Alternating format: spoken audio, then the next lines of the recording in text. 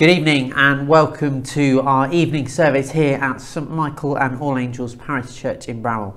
My name's Callum, I'm the vicar here, and welcome to our new mini recording studio. It's great to be together in time, or at least in sharing this service. Wherever you're watching from, whatever time you're watching at, you are most welcome. Just a slight note on the timing of our service. We won't always have an evening service for as long as we're having to record these and not be able to gather here. But because we had a formal act of worship this morning at the War Memorial through our videos, I thought it'd probably be good to do something slightly more informal and slightly more focused on our life together as a community as we follow God together. So that's why we're doing an evening service this week, but next week it'll be back to normal with a service in the morning. Going back to our series in the first lockdown, you can download our order of service should you wish to follow a paper copy, but hopefully the words will appear on screen next to me. And although we're a dispersed community, once more, although we're worshipping in our homes, we're still worshipping the same God. That same God is still with us wherever we are. And so as we come to worship, I invite you to just take a moment to breathe, to pause. You don't need to panic. You found the video. You don't need to find the right link. You're here.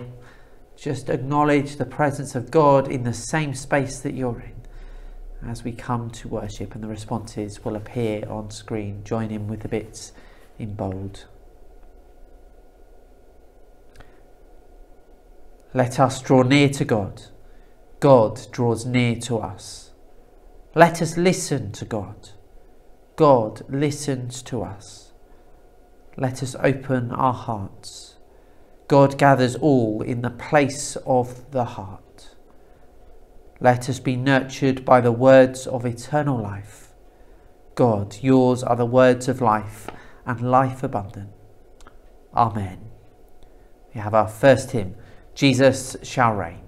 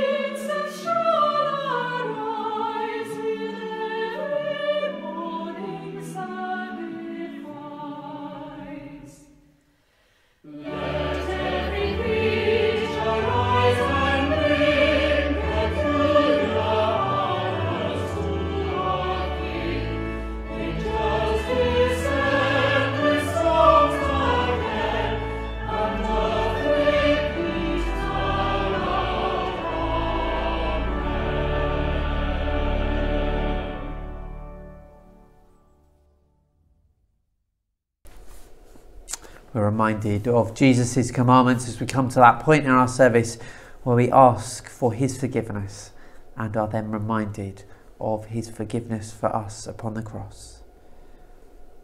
For our Lord Jesus Christ said, the first commandment is this: Hear, O Israel, the Lord our God is the only Lord. You shall love the Lord your God with all your heart, with all your soul, with all your mind, and with all your strength. The second is this: love your neighbour as yourself. There is no other commandment greater than these. On these two commandments hang all the law and the prophets. Amen. Lord, have mercy. We come to God as one from whom no secrets are hidden, to ask for his forgiveness and peace. So we say together, we are sorry for the times when we have lived as if our faith made no difference to our values, for the times we have turned away from the pain of others, for the times we have been wrapped up in our own concerns.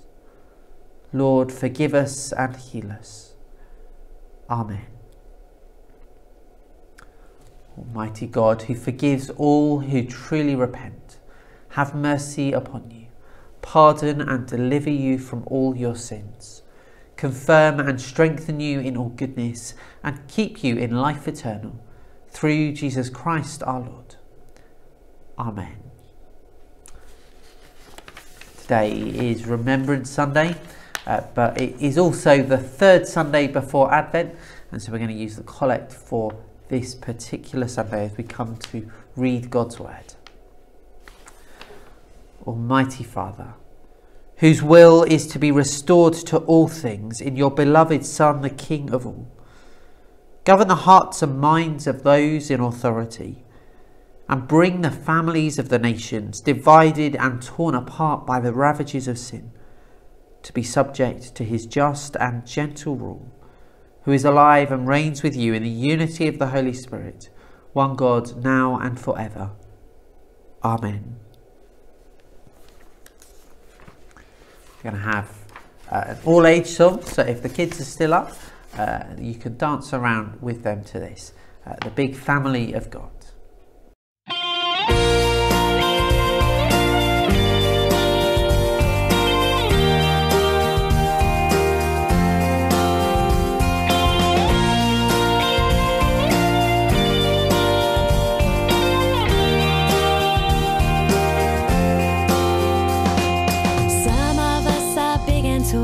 Some of us are very small. Some of us like pink and some like blue.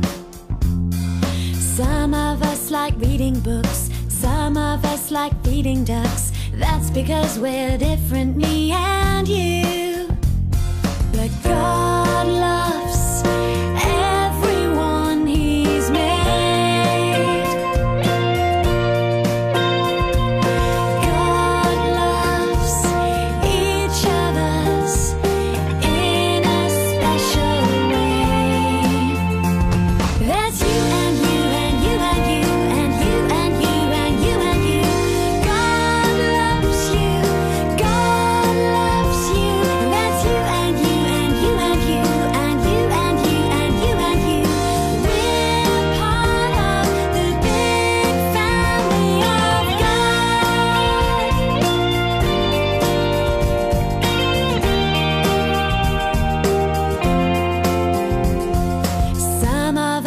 Curly hair, some of us have specs to wear. All of us have different families. Some of us are very loud. Some of us don't make a sound. That's because we're different, you and me. But God loves everyone he's made. God loves each of us in a special way. That's you and you and you and you and you and you and you and you. God loves you. God loves you. That's you and you and you and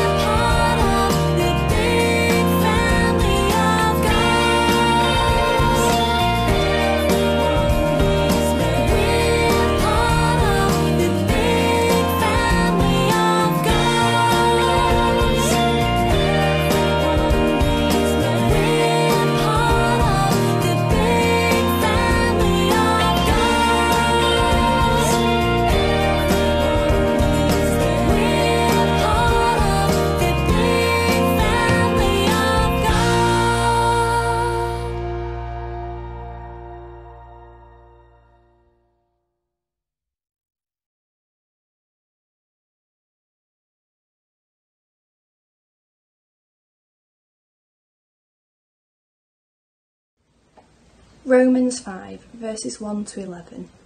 Therefore, since we are justified by faith, we have peace with God through our Lord Jesus Christ, through whom we have obtained access to this grace in which we stand. And we boast in our hope of sharing the glory of God. And not only that, but we also boast in our sufferings, knowing that suffering produces endurance, and endurance produces character, and character produces hope. And hope does not disappoint us, because God's love has been poured into our hearts through the Holy Spirit that has been given to us. For while we were still weak, at the right time Christ died for the ungodly. Indeed, rarely will anyone die for a righteous person, though perhaps for a good person someone might actually dare to die. But God proves his love for us in that while we were still sinners, Christ died for us. Much more surely then, now that we have been justified by his blood, will we be saved through him from the wrath of God. For if while we were enemies, we were reconciled to God through the death of his Son, much more surely, having been reconciled, we be saved by his life. But more than that, we even boast in our God through our Lord Jesus Christ, through whom we have now received reconciliation. Thank you for our reading, Imogen. If you could go back in time, to any period of time, anywhere in the world, I wonder, where would you go?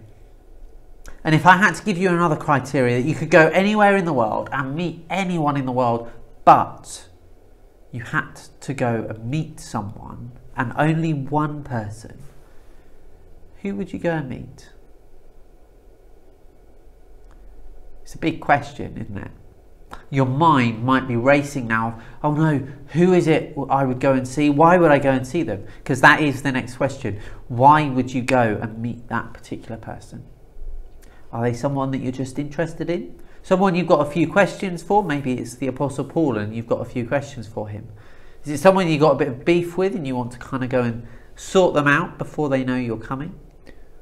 Or is it actually someone who's a hero? Someone who you admire, someone who has inspired you, someone who has encouraged you just by the way they lived their life.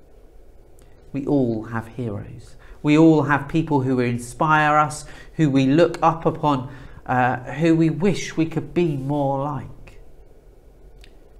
And amongst all those heroes, we also have people whose lives we see, and maybe, if we're being really honest with ourselves, we get a little bit jealous. It could be all the friends that we have on Facebook and Instagram, and we see all the great things that they're doing in their lives, the great achievements that they've had, and we kind of go, oh, I wish I had that. Or it could be that you've got children and grandchildren, and you see the great opportunities that they have, and you kind of go, oh, I wish I could have that. I missed that. Or it could be you could see people attempting to live life as normal at the moment, and actually you just can't do normal at the moment because it's not safe and you're a bit fed up. In this lockdown, in this second lockdown, it's really easy to be despondent, to get fed up, to get frustrated, to look around at other people and go, why are they getting that when I can't? One of the great joys of social media is we are more connected than we have ever been. One of the low points is actually people only tend to share the really good things in their life. They don't ever tend to share when they're having a really bad day or when things are going really, really wrong. But because we only ever see the really good stuff, sometimes it makes us feel bad about ourselves. Sometimes it makes us question, well, why do they get all the great things and not me? Sometimes it might even lead us to question God. God, why are you blessing them but not me? I come to church every Sunday, or I watch Callum on YouTube every Sunday. That's a penance no one should have to take. And that's why I've chosen our reading from Romans 5 today. Paul is writing to the church in Rome. The general persecution of Christians hasn't begun fully yet, but Christians were not looked upon with favour. Life wasn't easy for them. Paul, in his first and secondary missionary journeys around what we would now call Europe, around the Mediterranean Sea, He was kicked out of most of the cities he visited. And if he wasn't kicked out, he left in a hurry because he knew he was about to get stoned. And that's not stoned with the drugs, that's people picking up rocks and throwing them at him in the hope that they might kill him. And so he's writing to a church who are seeking to live out the ways of Jesus in a society that is not Jesus focused. He's trying to encourage them in faith in a society that's more built around the worship of other gods and of other systems. And he says, we boast in our sufferings, knowing that suffering produces endurance, endurance produces character, and character produces hope, and hope does not disappoint us. We're all suffering in one way or another. And you might be like me that says, actually, I'm not suffering a lot at the moment. I just can't go out and do things. Yeah, I haven't seen my family a long time, but actually I'm not suffering a lot compared to many others. I've got food on the table, I'm not particularly ill, and I've got freedom to move to a certain extent. But actually, some of you might feel like you're suffering quite a lot. And what Paul encourages us in this is that when we're suffering, something else is going on. Because God does not pour out suffering upon the people he loves, or even the people that choose not to love him. He's not a God of vengeance. He's not a God that seeks to make people's lives a misery. And so when we're suffering, we know that God is with us because we are told that suffering produces endurance. And endurance, perseverance, comes from God. And so if you're suffering, if you're finding this lockdown difficult, if you're finding other things in your life difficult, Paul tells us, and so be encouraged, be reminded that God is with us. And God is providing the strength for us to continue in these difficult times. Because with the strength of endurance, our characters are shaped. God calls us to be more like Jesus. To be more like Jesus is to follow his teachings, to look at his life and to seek to replicate them in ours. Now, I'm not saying that you need to go and find someone who would be willing to crucify you. But you need to be prepared to live a life that is honouring Jesus in all things, which sometimes might be the slightly harder path. We're called to be humble. We're called to serve. We're called to be generous. We're called to love other people. And sometimes that might be at our expense. And sometimes that might be really difficult. But Jesus suffered. He suffered humiliation. He suffered rejection. He suffered isolation from God. He suffered the most brutal and painful death this world knows. And within all of it, God strengthened him by his Holy Spirit. And God shaped his character. The Jesus we saw on earth was God made human. The Jesus we saw in the resurrection was Jesus made God again. Within Jesus, we saw something of the divine nature, both in his human life and in his resurrection life. That character was shaped and forged through his experiences. And so through this lockdown, through the experiences of this lockdown, our lives can be transformed and shaped by the grace of God. We can come out of this lockdown as better people, more Jesus-like. And we can do that because of hope. Suffering produces endurance, which produces character, which produces hope. And hope does not disappoint. The greatest hope all of us have is that death is not the winner. Is that death is not the end. Jesus at the resurrection overcomes the power of death, overcomes suffering, and marks and forges a new way of life. A way of life that is focused upon God. a way of life that is focused upon complete healing and restoration, a way of life that is focused upon heaven, a way of life that says, you matter to God. Yes, you matter to God, and he loves you. When all else fails, when life feels lonely, when lockdown is just getting a bit too tiresome, know that lockdown does not undo the resurrection. Lockdown does not isolate us from Jesus, for he is with us. And in our striving over the next 3 and a bit weeks, or even 3 and less weeks, let's be praying that God gives us endurance to undergo this lockdown, this change of life. Let's be praying that our characters may be changed more into the likeness of Jesus. And let's be focused upon the hope of the resurrection, that we are loved by God, that God walks with us, and that we matter to him. Amen. We're going to have our next piece of music.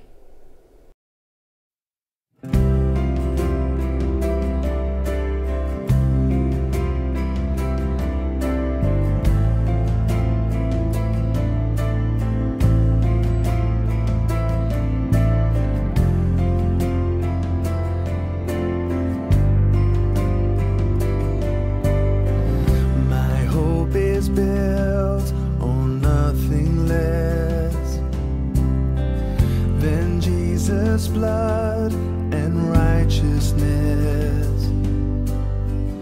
I dare not trust the sweetest frame, but wholly trust in Jesus' name.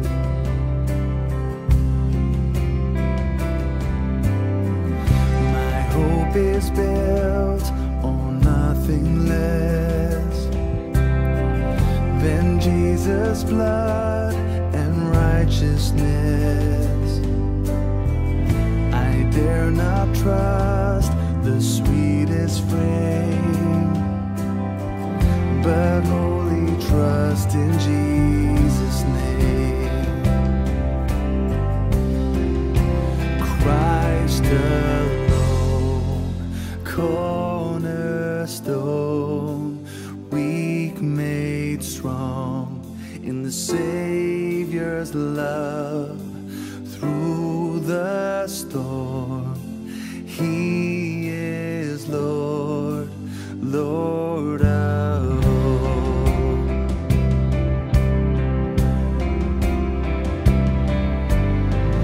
When darkness seems to hide his face, I rest on his unchanging grace.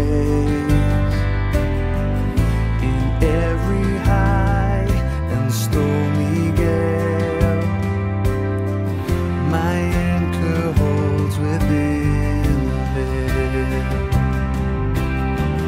My anchor holds within the veil.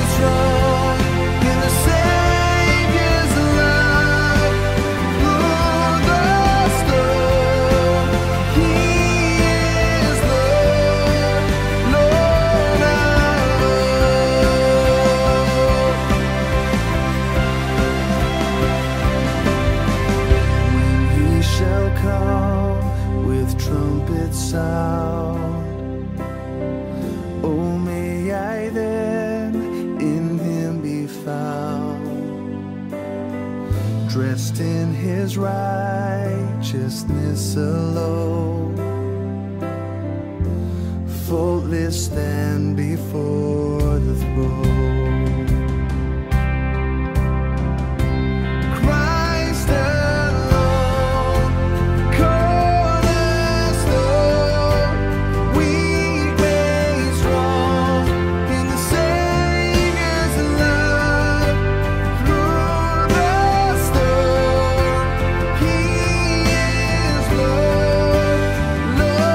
of all. Christ alone, cornerstone, weak made strong in the Savior's love.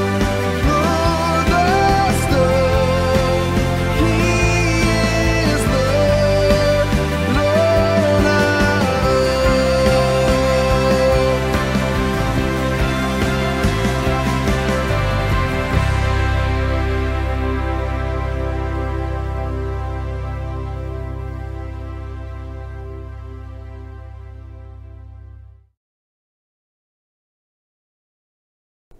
So we declare our faith together. I believe in God, the Father Almighty, creator of heaven and earth. I believe in Jesus Christ, his only Son, our Lord, who was conceived by the Holy Spirit, born of the Virgin Mary, suffered under Pontius Pilate, was crucified, died, and was buried. He descended to the dead. On the third day he rose again. He ascended into heaven. He is seated at the right hand of the Father, and he will come to judge the living and the dead.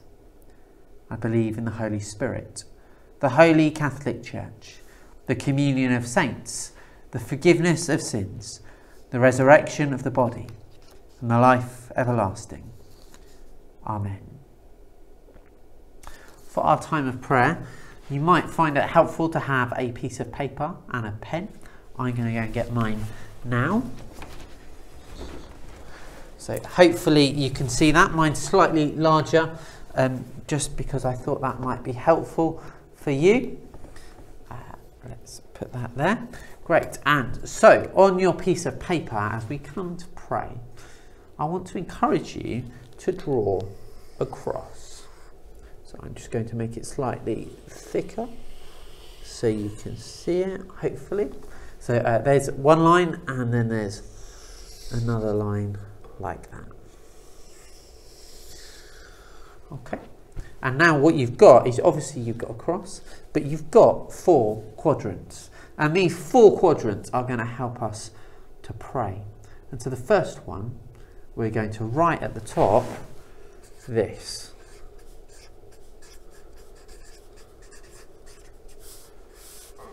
Hopefully you can see that. I might need to move it slightly closer, and hopefully it's not backwards. But what that says is suffering. Just take a moment to pray for those people you know who are suffering. Maybe those people who are ill. Maybe those people you know who have got mental health issues that are really getting them down. Maybe for yourself if you're feeling ill. But just take a moment to maybe even write in this box those names of people, or even yourself, who you want to lift to God because of their suffering.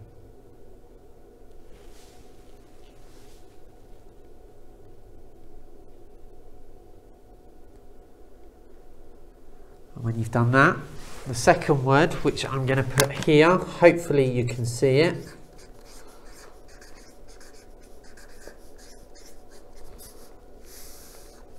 Is endurance. And I want you to pray for yourself, for your family, for this church, for our leaders, and for people in the NHS, that all of us may have the endurance to work through this lockdown, to work through the pandemic, that we might all come out the other side in a good state.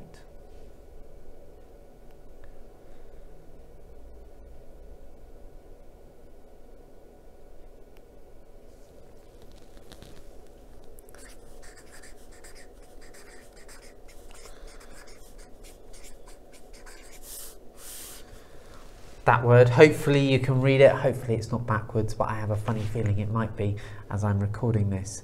It says character. Pray for yourself. Jess, in our In Conversation series a couple of weeks ago, talked about the fruit of the Spirit.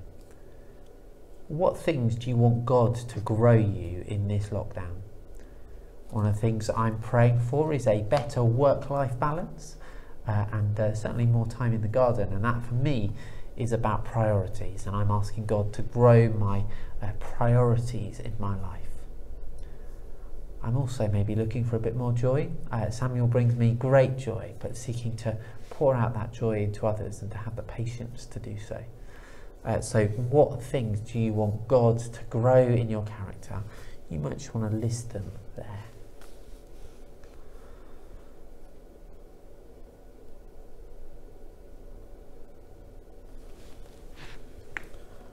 The final one.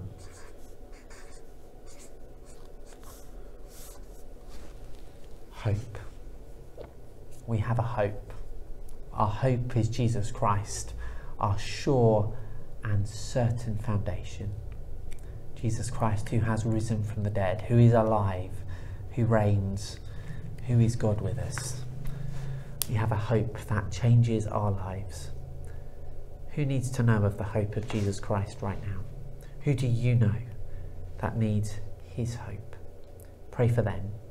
And again, you might want to write their names down. Something we're encouraging folk to do is to pray for 6 people every day that they may know the hope of Jesus. Who are your 6?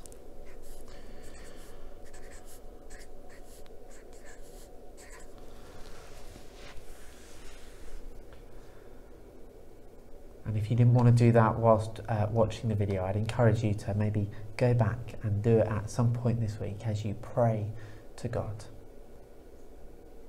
So let's offer them all to God. Heavenly Father, for all those crosses that have been drawn in these past few minutes, we offer them to you. For those who are suffering, pour out your healing. For all of us, strengthen our endurance that we may run the race without losing our focus upon you. Shape our character and fill us with your hope.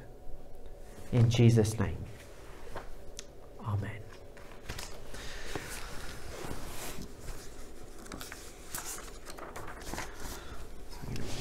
Back there.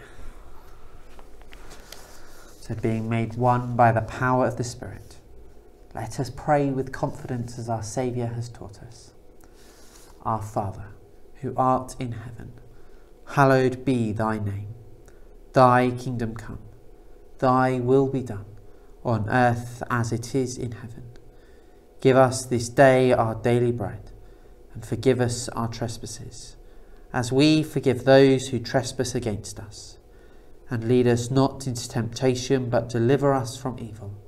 For thine is the kingdom, the power and the glory, for ever and ever. Amen. During lockdown, I set people challenges every week, just as a way of encouraging folk in different things. And so I'm going to start setting challenges again. And this week's challenge is relatively easy. Because today's Remembrance Sunday, we've been thinking about the armed forces throughout the day, and if you've been watching other TV programmes this weekend, you may have noticed them. One of the great bits of life for armed forces, especially when they're deployed on operations, is to get post, to get messages from home. It provides them with a sense of joy, it provides them with a sense of almost being back home, and the post is very much a lifeline. And that's always been the case, and especially during the Great War and the Second World War, to get post was almost as important as getting food, because it lifted morale. So I want to encourage you, if you've got some postcards that are blank lying around, or if you've got some paper that you can write a letter on, I want to encourage you to write a postcard or to write a letter and put it in the post. If you've not got any stamps, you might want to think about how you can get it there, unless some of you have got pigeons that are still able to deliver things. But I want to encourage you to encourage someone else by sending them a postcard. I've been sending one of my nieces postcards throughout lockdown. I sent her another one this week and she got it this morning. or yesterday morning when I was recording. So I just encourage you, write a postcard to someone this week and send it to them, that they might just get a bit of encouragement from getting some post that isn't a bill or a letter to isolate or whatever. So that is your challenge this week. Send a letter or a postcard to someone you haven't seen in a while. Can have our final hymn, Lord of all hopefulness.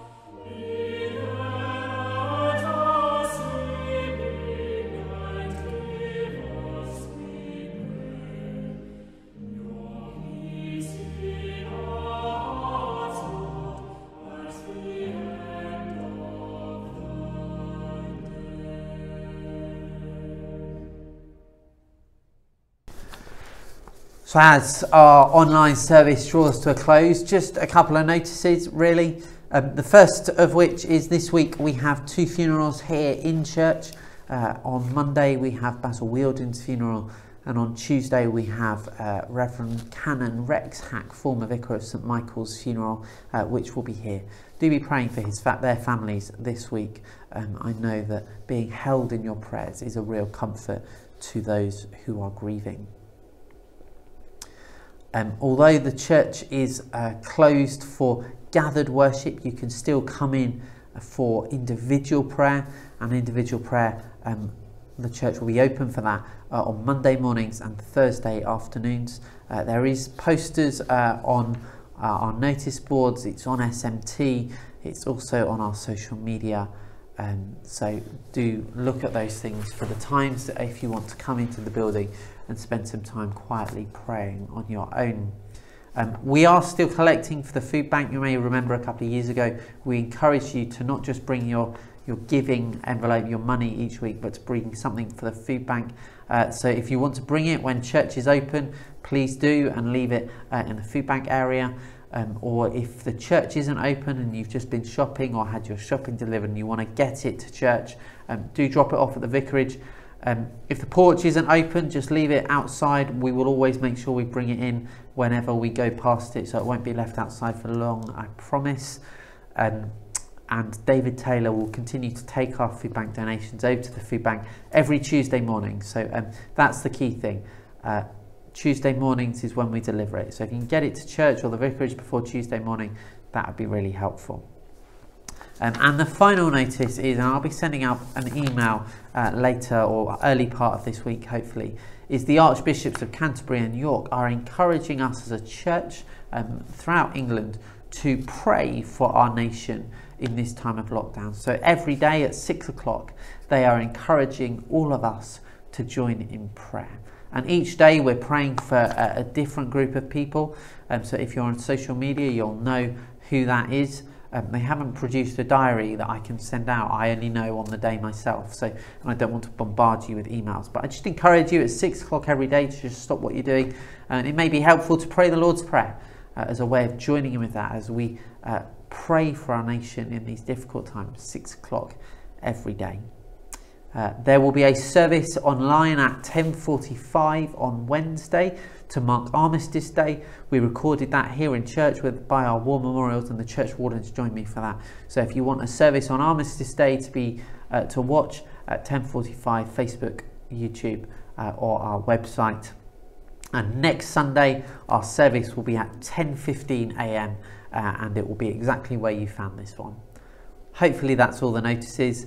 If there's anything else, look out for my update. So let's pray together as our service comes to an end. Lord, send us out with your love.